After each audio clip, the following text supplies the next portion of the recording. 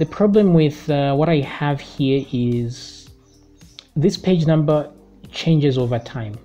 So we'll instantiate this class once, but then the page number will change when the user clicks the page number. So we need a function that's dynamic that will automatically give us the current page number and set it there so we can use it when we need to.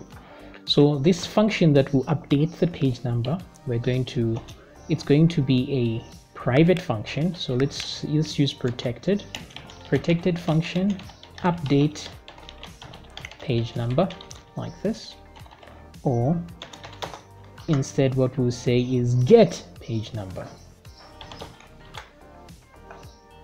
All right, so maybe we don't need page number there after all, right? So what I'll do is I'll just remove that. We don't need it because it's a dynamic value. So what we'll do instead, let's get everything here that requires page number, and let me cut that. So I'll paste that here. So let's make sure that we are doing the right thing. So let me remove all references to this because I don't actually need them anymore. So let me copy this here, since we've removed it from the top here, so there's no more reference to that. So get page number. So first of all, we'll get the page number from the get like this, and then say page number is equal to int page number. And then if the page number is less than 1, let's set it back to 1. And then let's return page number like that. Okay, so this function just gives us whatever current page we are on. So that's better because it's a dynamic value. So all I need to do now is just say page number is equal to this get page number. So this, because this function is within this class. Okay, so get page number. This will return the current page number, which we're going to put in there. And then once we do that, we can use that page number here to create an offset. Okay, so also the offset is dependent on the page number. So that's a dynamic value as well, right? So that offset is also dynamic, just like the page number. So as a result, we don't really need the offset to be fixed. How do we?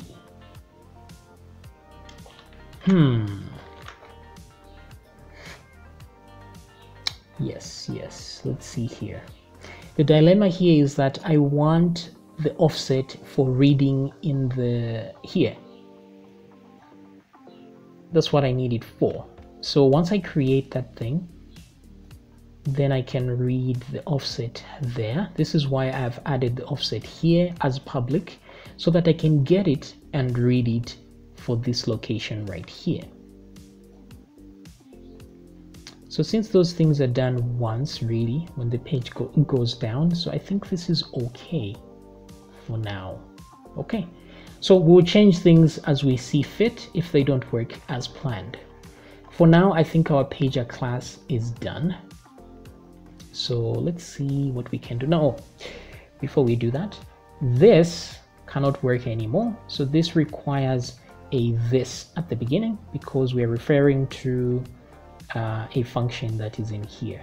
So I'll just select all of these, Control D, move to the beginning and just use this because we're talking about a function that's within this class. Okay, great. So now that we've done this, how exactly do we use this pager class so that you can understand what's going on here? I hope this wasn't too much mumbo jumbo, but just follow it along and you'll see how it works. So here what we'll do is, I know the limit, I have to supply the limit, but then I don't even need to provide the page number, so this code is useless. All I need now is just to say pager is equal to new pager, like this. Okay, now if I want to supply how many items per page, because the default is 10, but here I have 4, so it's better to supply the limit here. That way it overrides that 10 so that we have 4. And now I want to get the offset. So instead of doing all this, all I need to do is just say pager offset like this. Okay, so now it will get the offset from here. This offset, which is that one. Okay, great. And then once I have that, now I can use the offset here, and I have the limit. So we have a nice class here going on. But then we want to show some pagination down there. So we're going to use the pager class. So this is now the pager class. And I'll come down to the cells system here and just say pager display like so. And that's it. So this will show us the pagination. So if I now refresh, you see that looks like nothing has changed at all. If I silence that, you see that the thing is gone here. I undo and it's back. So let's see if it actually works. First page, page 2, page 3, next page. Okay, so we have a problem there. Warning, undefined variable page number. Okay, so let's go back and see what's going on. If I hover on this, I get the full error down here. It says on line 80, page number is undefined. So let's see here. Inside pager, on line 80, where are we? Right there. Oh, okay, so this page number plus 1. Okay, so we see that now we actually need a page number. Yes, yes. So what we can do instead is just to get page number right there. We need this right here, get page number, copy. So if I come down here and replace the page number variable with a get page number. Okay, let me just do that.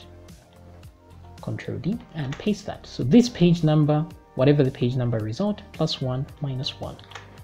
Okay. Now the problem here again will come back, the 0 problem. So we have to fix that as well. So let me refresh. Let's get 1, 3, next 4, next 5. So things are working as intended. The only problem is if we go to previous, we're going to page 0, as you can see here. But because we put some safeguards, as long as page, whatever number we type in there, if it doesn't fit 1, then it just be transferred to 1. But at the same time, I don't want to see page is equal to 0 in the link. So instead, I have to fix that. So what I'll do here is we can put an if statement right in here. So instead of this minus 1, I'll put this in brackets like so. And say, or not in brackets really. All I need to do is, what do I do here? Anyway, instead of congesting this part, what I'm going to do is I'll do this.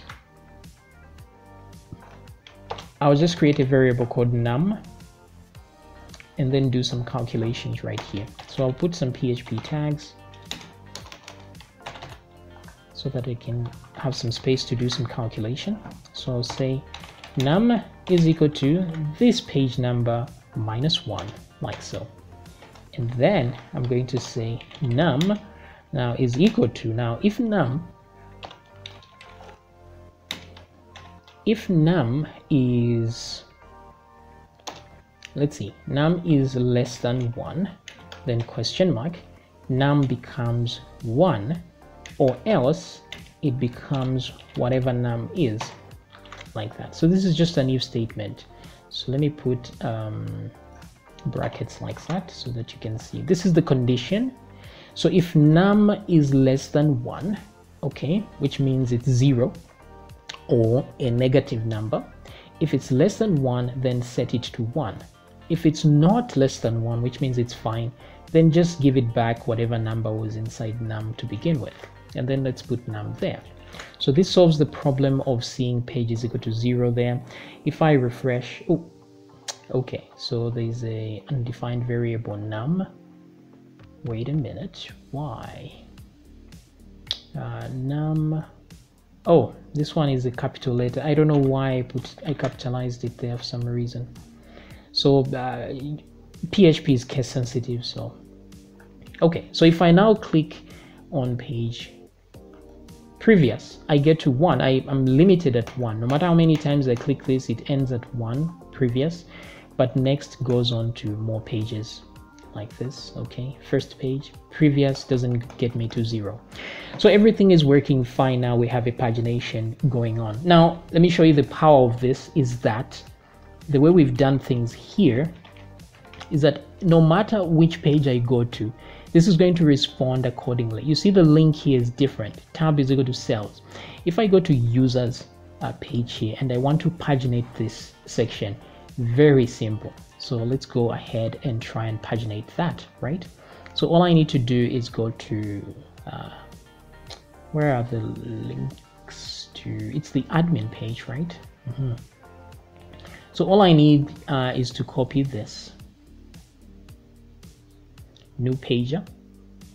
So let's type it by hand. So the first thing I want to do is provide a limit, and I want only one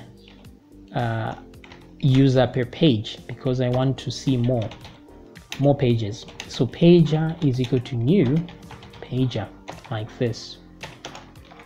So since this is my limit, I can supply it to my pager so that I override that original 10. And then I just need to get my offset now. So the offset is equal to, within the pager class, I just get my offset from there, like this. And so all I need to do here at the end is just say limit and give it whatever limit variable I have supplied, and then say offset and use the offset variable as well, just like that. And just like this, we have our pagination. Only thing need to do now is to display it, which we can do in our view, and that's the user's view. Down here at the just after the table, I'll put some PHP tags and just say pager display, and that's it. So we have pagination for our users as well. So if I now refresh, you see that this is what I get: one user and then some buttons down here. So I can just go next, next, next. See, first, previous, 3, next. So as you can see, it's easy to paginate any page at this point using that class system. The only problem is our pagination isn't perfect. So unfortunately, we still have to do one more video where these numbers are updated properly. Because if I go to page 4, for example, or page, right now on page 7, I should see at least 7 in the middle and then the others on the side, maybe 6 here and 4 and 5, and then here I see 2 more numbers there. So that's an easy fix, but let's try and see if we can do that.